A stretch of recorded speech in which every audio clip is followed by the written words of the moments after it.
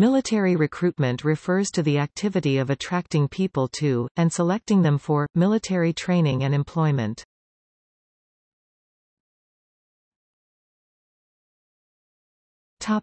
Demographics.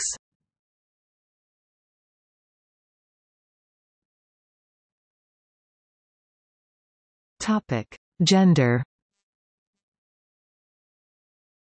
Across the world, the large majority of recruits to state armed forces and non-state armed groups are male.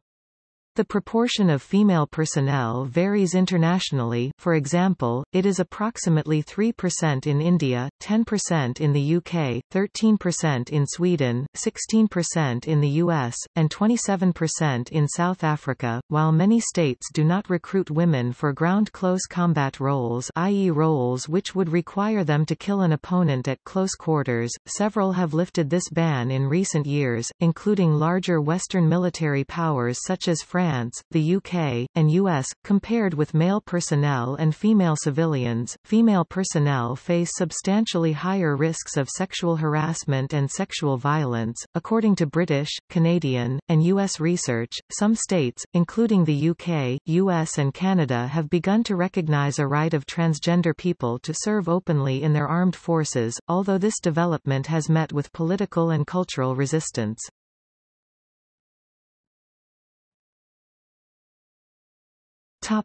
Age. State armed forces set minimum and maximum ages for recruitment.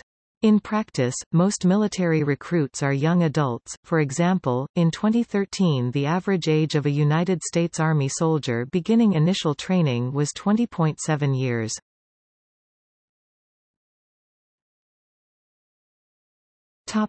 Child recruitment.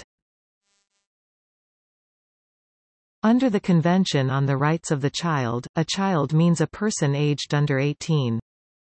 The minimum age at which children may be recruited or conscripted under the Rome Statute of the International Criminal Court is 15.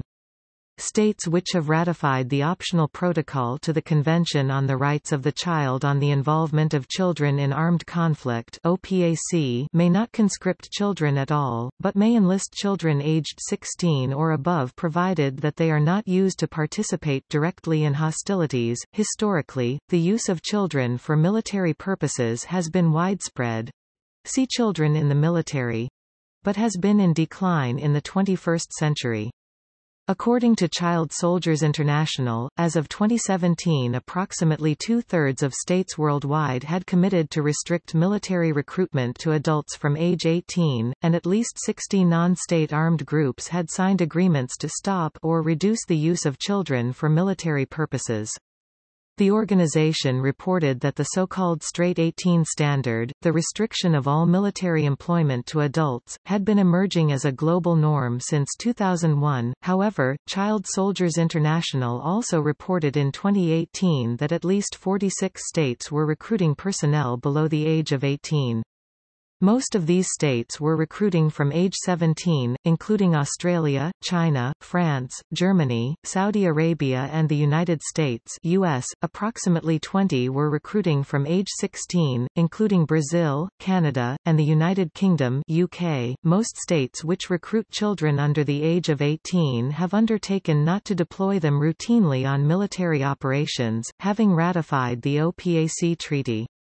According to the Secretary-General of the United Nations (UNSG), in 2016 14 states were still recruiting and using children in active armed conflicts: Afghanistan, Central African Republic, Colombia, Democratic Republic of Congo, Iraq, Mali, Myanmar, Nigeria, Philippines, Somalia, South Sudan, Sudan, Syria and Yemen. The UNSG also reported that non-state armed groups were recruiting and using children in armed conflict in India, Pakistan, Palestine, Libya, Philippines and Thailand. Cross-cultural studies suggest that, in general, children and young people are drawn to military employment for similar reasons: war, economic motivation, education, family and friends, politics, and identity and psychosocial factors.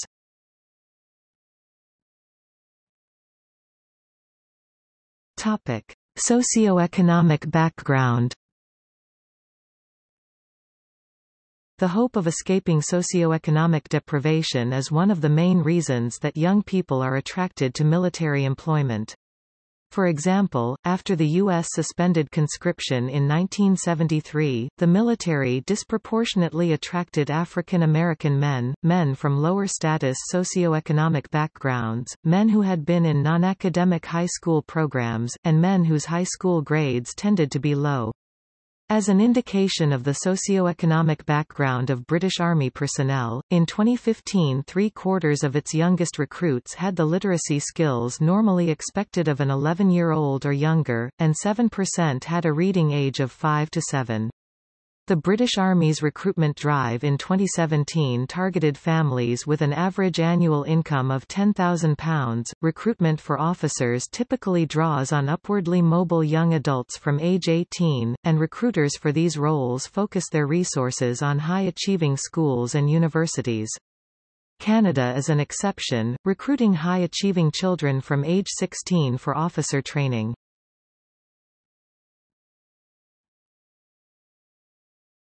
Topic: Outreach and marketing.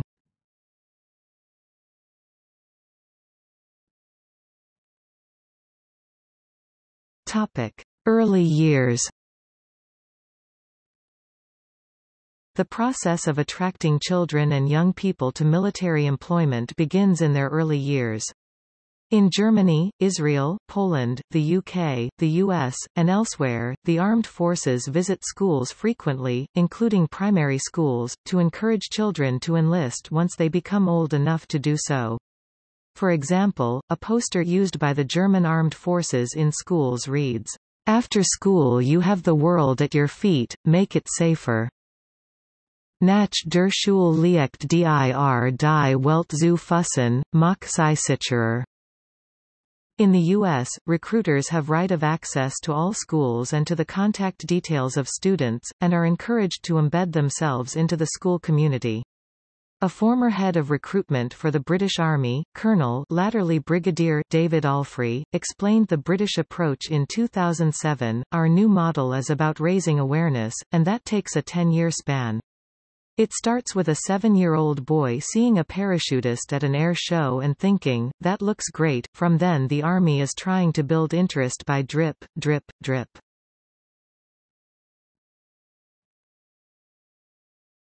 Topic: Popular culture. Recruiters use action films and video games to promote military employment. Scenes from Hollywood blockbusters including Behind Enemy Lines and X-Men, First Class have been spliced into military advertising in the U.S., for example. In the U.S. and elsewhere, the Armed Forces commission bespoke video games to present military life to children.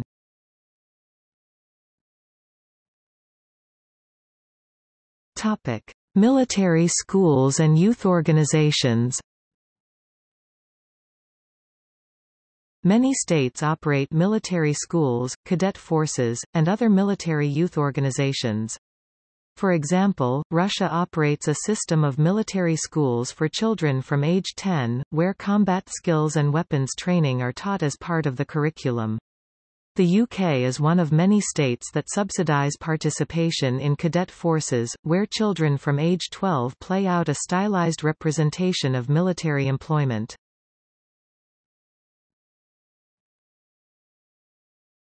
Topic: Advertising. Armed Forces commission recruitment advertising across a wide range of media, including television, radio, cinema, online including social media, the press, billboards, brochures and leaflets, and through merchandising.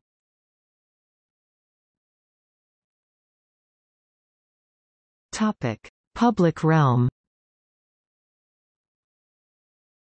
Recruiters use civic space to promote their military organization.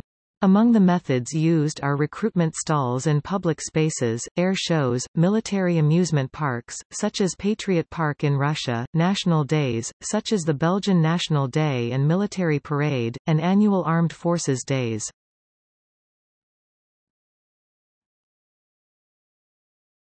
Topic: Messaging.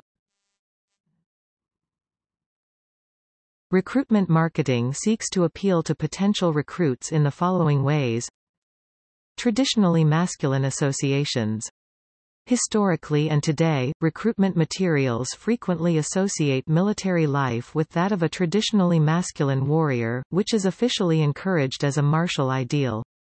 For example, Cold War U.S. Army slogans included, "Join the Army, be a man," and "The Army will make a man out of you." In 2007 a new slogan was introduced, "There's strong. Then there's Army strong." Similarly, recruiters describe the Israeli infantryman as, "discovering all your strengths," the Russian as, "beyond fear," and the British as, "harder, faster, fitter, stronger." Teamwork and belonging. Some armed forces appeal to potential recruits with the promise of teamwork and camaraderie. An example is the British Army, which introduced the slogan, "This is belonging," in 2017. Patriotic service. Some armed forces present military life as a patriotic service. For example, the slogan for the German Bundeswehr is, "We serve Germany," Wir dienen Deutschland, and an advertisement for the Israeli Defense Forces encourages potential recruits to, "above all, fight Kravi for your country, because there is no place better than Israel." Challenge and adventure. Military life is promised to be exciting, including world travel and adventurous training. In 2015, the British Army presentation to schools included prominent images of scuba diving and snowboarding, for example. Education and skills. The armed forces are often presented as a means to learn new skills. For example, the Swedish armed forces encourage potential recruits with the promise of education that leads to a job where you can make a difference.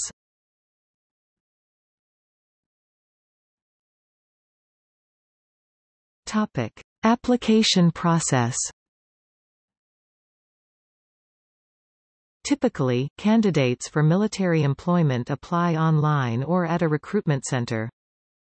Many eligibility criteria normally apply, which may be related to age, nationality, height and weight, body mass index, medical history, psychiatric history, illicit drug use, criminal record, literacy and numeracy, proof of identity, satisfactory references, and whether any tattoos are visible.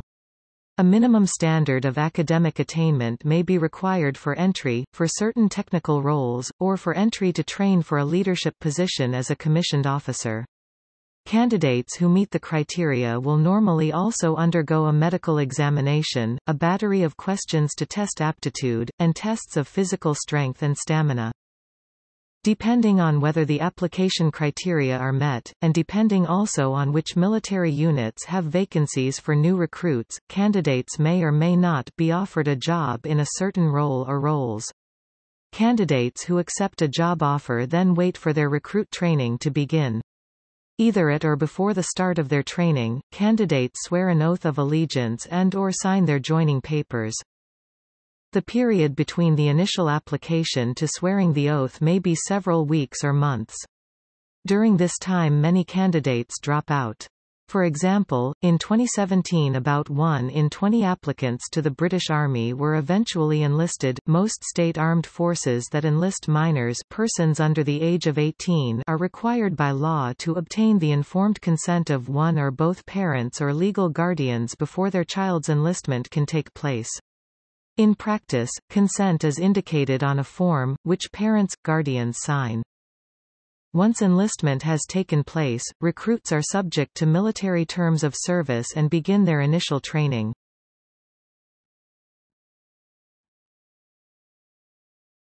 Topic: Terms of service. Recruits enter a binding contract of service, which for full-time personnel typically requires a minimum period of service of several years, with the exception of a short discharge window, near the beginning of their service, allowing them to leave the armed force as of right. Part-time military employment, known as reserve service, allows a recruit to maintain a civilian job while training under military discipline for a minimum number of days per year. After leaving the armed forces, for a fixed period between 4 and 6 years is normal in the UK and US. For example, former recruits may remain liable for compulsory return to full-time military employment in order to train or deploy on operations. From the point of their enlistment, commissioning, personnel become subject to military law, which introduces offences not recognised by civilian courts, such as disobedience. Penalties range from a summary reprimand to imprisonment for several years following a court-martial. Personnel may be posted to bases in their home country or overseas, according to operational need, and may be deployed from those bases on exercises or operations anywhere in the world. Perks of military service typically include adventurous training, subsidized accommodation, meals and travel, and a pension. Some armed forces also subsidize recruits' education before, during and or after military service, subject to conditions such as an obligatory minimum period of formal military employment. Examples are the St. Jean Military College in Canada, the Welbeck Defence Sixth Form College in the UK, and the GI Bill arrangements in the US.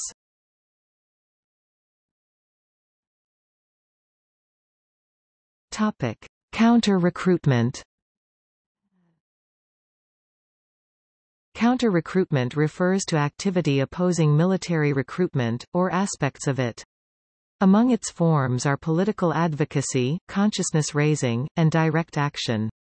The rationale for counter-recruitment activity may be based on any of the following reasons. The view that war is immoral, see pacifism, or that military organizations are a tool of imperialism, see anti-imperialism.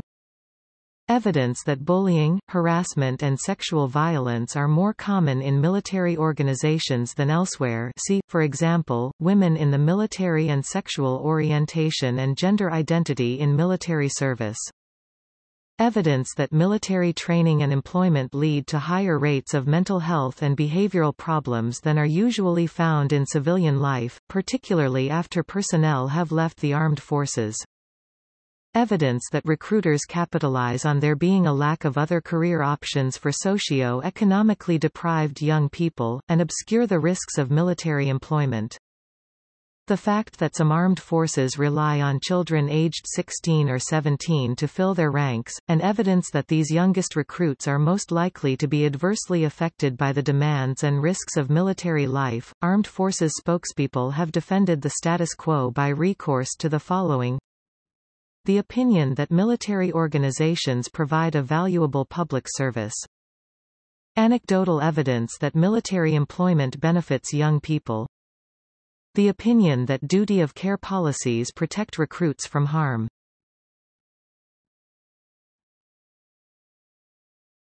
Topic: Recruitment slogans and images.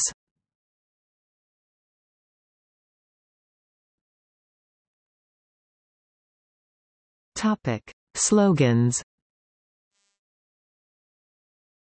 Armed forces have made effective use of short slogans to inspire young people to enlist, with themes ranging from personal development, particularly personal power, societal service, and patriotic duty.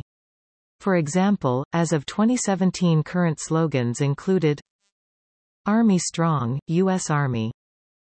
Be the Best, British Army. Dare to be Extraordinary, Canadian Armed Forces. We serve Germany, WIR. Dienen Deutschland, German Armed Forces. For me, for others, pour moi, pour les autres, French Army. Join the fight for Israel, Israel Defense Forces.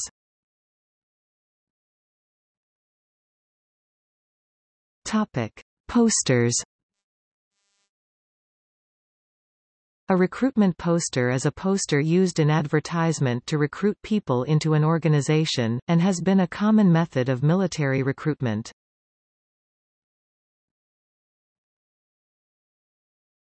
Topic: Recruitment centers.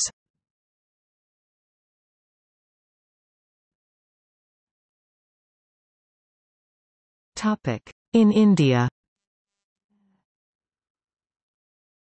From the times of the British Raj, recruitment in India has been voluntary. Using martial race theory, the British recruited heavily from selected communities for service in the colonial army. The largest of the colonial military forces, the British Indian Army of the British Raj until Military of India, was a volunteer army, raised from the native population with British officers. The Indian Army served both as a security force in India itself and, particularly during the World Wars, in other theatres. About 1.3 million men served in the First World War.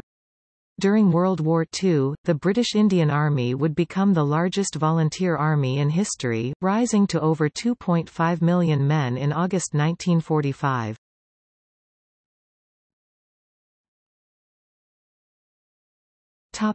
In the United Kingdom.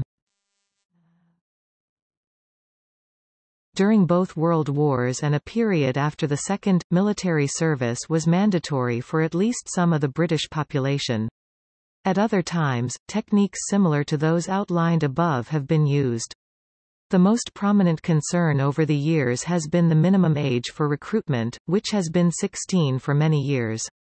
This has now been raised to 18 in relation to combat operations. In recent years, there have been various concerns over the techniques used in especially army recruitment in relation to the portrayal of such a career as an enjoyable adventure.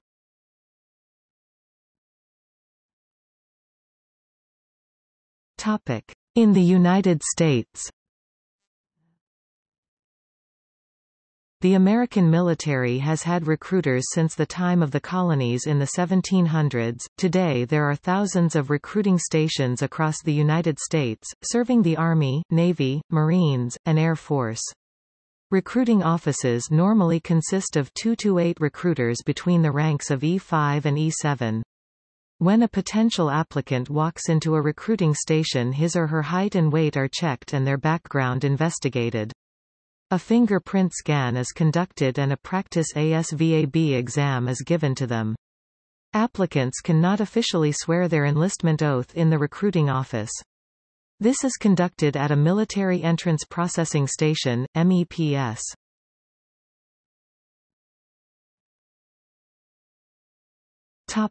Wartime recruitment strategies in the U.S.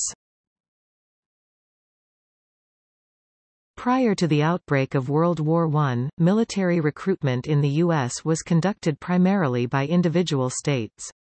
Upon entering the war, however, the federal government took an increased role. The increased emphasis on a national effort was reflected in World War I recruitment methods. Peter A. Padilla and Mary Reege Lehner define 6 basic appeals to these recruitment campaigns: patriotism, job, career, education, adventure, challenge, social status, travel, and miscellaneous. Between 1915 and 1918, 42% of all Army recruitment posters were themed primarily by patriotism. And though other themes, such as adventure and greater social status, would play an increased role during World War II recruitment, appeals to serve one's country remained the dominant selling point.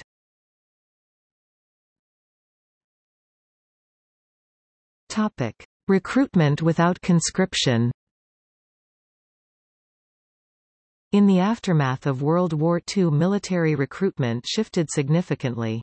With no war calling men and women to duty, the United States refocused its recruitment efforts to present the military as a career option, and as a means of achieving a higher education. A majority 55% of all recruitment posters would serve this end. And though peacetime would not last, factors such as the move to an all-volunteer military would ultimately keep career-oriented recruitment efforts in place. The Defense Department turned to television syndication as a recruiting aid from 1957 to 1960 with a filmed show, Country Style, USA. On February 20, 1970, the President's Commission on an All-Volunteer Armed Force unanimously agreed that the United States would be best served by an all-volunteer military.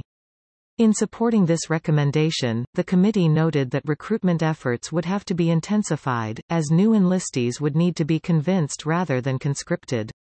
Much like the post-World War II era, these new campaigns put a stronger emphasis on job opportunity. As such, the committee recommended improved basic compensation and conditions of service, proficiency pay, and accelerated promotions for the highly skilled to make military career opportunities more attractive. These new directives were to be combined with an intensive recruiting effort. Finalized in mid-1973, the recruitment of a professional military was met with success. In 1975 and 1976, military enlistments exceeded expectations, with over 365,000 men and women entering the military. Though this may, in part, have been the result of a lack of civilian jobs during the recession, it nevertheless stands to underline the ways in which recruiting efforts responded to the circumstances of the time. Indeed, recommendations made by the President's Commission continue to work in present-day recruitment efforts. Understanding the need for greater individual incentive, the U.S. military has repackaged the benefits of the GI Bill. Though originally intended as compensation for service, the bill is now seen as a recruiting tool. Today, the GI Bill is no longer a reward for service rendered, but an inducement to serve, and has become a significant part of recruiters' pitches.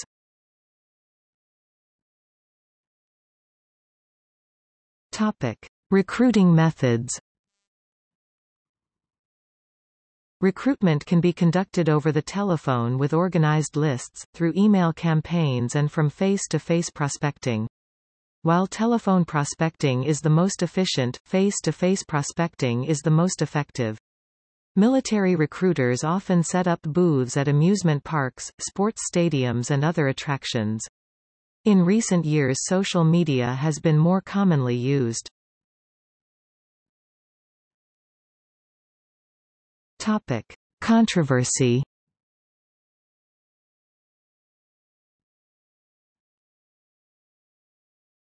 Topic: See also.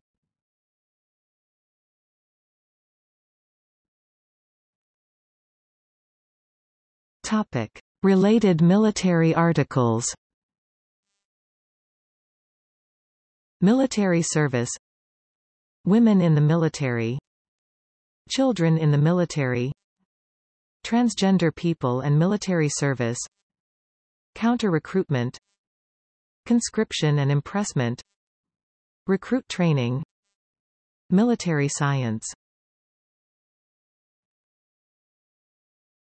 Topic: Recruitment methods and campaigns.